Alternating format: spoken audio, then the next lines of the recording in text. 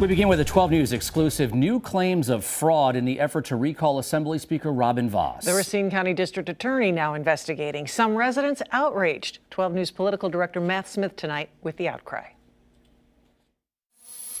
Can you sign your signature? Yes. We don't often ask people for their signatures, but Don Haggerty's signature, It's a little different. A little different, yes.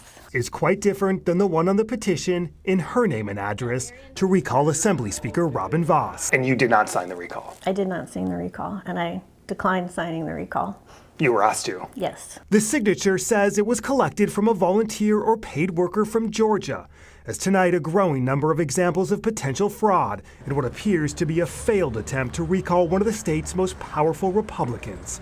These two examples, the same name and address, two separate pages, completely different signatures.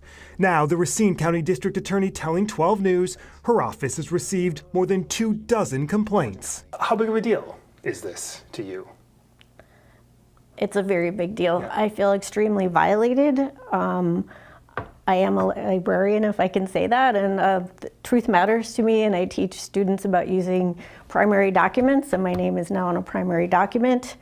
Furthermore, I know that the intention of this petition was to go back to what people thought was voter fraud in the state of Wisconsin, and this document represents that very thing. In a statement today, recall organizers admitted a few unverified petitions slipped through due to a volunteer oversight, but also claimed sabotage involved recruiting individuals from outside Wisconsin to introduce fraudulent signatures. Campaign organizer Matt Snork when questioned last week. There's a number of avenues these things come in from different ways and angles. So all I can speak for is my core group and all of us running this operation ran it with integrity. Matt joins us now from the newsroom. Matt, what is next in all this? Joyce, the district attorney tonight is continuing to urge people to come forward who believe their name was fraudulently added. Our attempts to reach that person from Georgia today who say they collected that batch of signatures was not successful. Meantime, tonight an initial review from the Elections Commission staff shows the group did not collect enough valid signatures.